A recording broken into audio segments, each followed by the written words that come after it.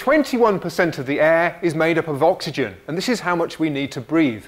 But what happens if you reduce the amount? Can we still stay alive? Well, I went to a place just outside Cambridge where they've reduced the amount of oxygen in their rooms there from 21% down to 15%. And they say that things just can't burn in this environment. Well, let's see what happens. Can I have a fire? Yes. Can I set fire to your newspaper? I've got a newspaper here, and you try to light my newspaper. Okay. All right. See if it works. So shall I use a lighter or the... Let's try lighter use the lighter. I'll try the lighter first of all. Okay. Oh, empty? I don't think it's a very good one. Try mine if yours is empty. This is a new one, is it?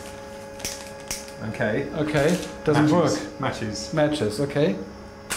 Ah, this is better. Okay, okay, try again. Okay.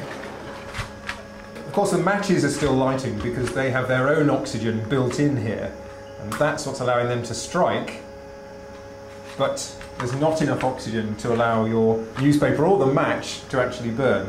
You're right. It's only the match head here with its oxygen there.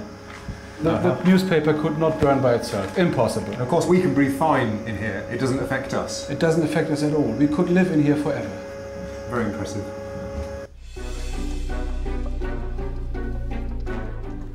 We've come outside to try a slightly larger scale version of the lighter.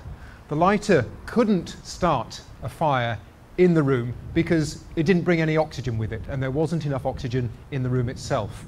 So this is petrol. I've soaked this torch here in petrol. It should light nice and easily. Yes, look at that. So this is burning rather well. The question is, will this go out in the room? Well, let's find out.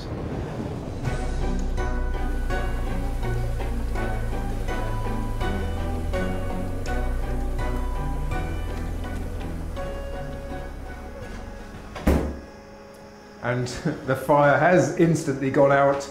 There really just isn't enough oxygen in this room to allow my torch here to carry on burning.